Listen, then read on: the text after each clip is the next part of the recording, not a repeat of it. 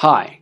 Well, earlier we tried to charge our third generation of AirPod, but it seems like it was not charging at all, because each time when we tried to charge, the orange color was not appearing on here.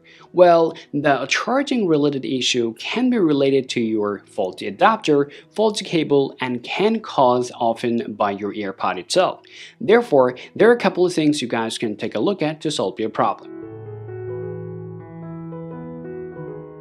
Now, the first way of solving your problem would be changing your charging cable and the adapter at the same time to see if that works or not. If you see it still doesn't work, next thing that you guys can do, you can use a wireless charger. It can be a MagSafe charger or it can be any other wireless charger you might have in your home. Just go ahead and check whether they're working or not. If you see they're working well, but if you see only wireless charger is working completely fine, but your cable and adapter seems to be not working, then the next things we're going to be telling you to do, you need to check your port itself. Now, if your port either get faulty or either get a lot of dirt, then this problem can happen. Therefore, the next things you gotta do, just go ahead and clean the port of your charging case in order to charge your AirPod. However, if you see your case is charging, but your AirPod itself is not charging at all from the case, then the problem can happen with your AirPod. Therefore, you need to clean the case very carefully or thoroughly with a cotton bud,